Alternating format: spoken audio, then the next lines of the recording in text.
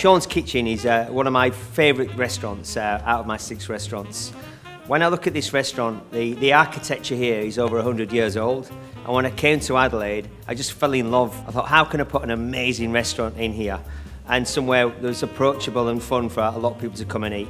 And because Sean's Kitchen is in the heart of a railway station here in Adelaide, I wanted the kitchen to represent a railway train. When I look at the Maltini, I look at that as my big red steam train running through the kitchen. And then you look at the fire, the open pit and the wood fire oven. That's where we stoke the fire for the steam engine for our big red Maltini.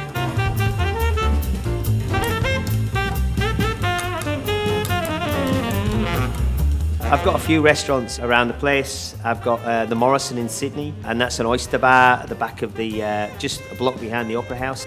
We've got the Grill by Sean Connolly, which is my 2-hat restaurant in Auckland. We've also just opened a restaurant in Dubai called Sean Connolly at Dubai Opera, which I'm really excited about, just about to open.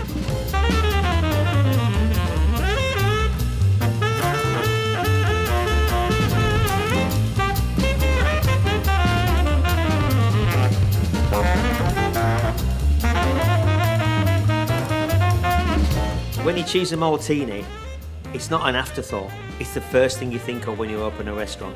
It's 5 ton of solid steel. The Maltini has to arrive first, and then the whole restaurant is built around it. And that's always really a nerve-wracking decision, because whatever you set in stone is set in stone. When you're cooking a Maltini, there's nothing like it. It's like driving a beautiful car. I could liken it to Rolls Royce. It gives you an air of confidence when you're cooking like nothing else. So a lot of chefs like the individual gas burners, but for me, I like to be able to move my food around and feel for the heat and pull things off. You don't want your heat to be too fierce.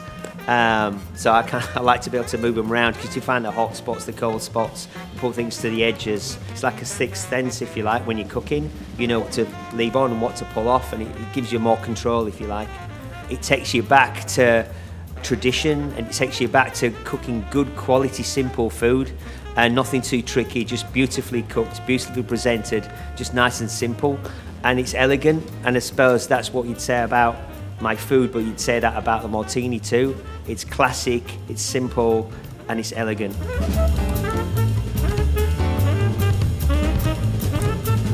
So when I invite chefs into my kitchen and I ask them to cook for me, I explain to them the significance of this beautiful piece of kit in the middle of my kitchen. And I explain to them that there's nothing else like it in the world, and how lucky they're going to be to be able to cook on this piece of machinery. Not cook for me, but cook for themselves on this beautiful piece of kit. And I say to them, you know, it costs as much as a Ferrari, and it is like a Ferrari, and it's beautiful, so please take care of it. If I give my chefs the best equipment in the world, and I give them the best produce in the world, what can go wrong?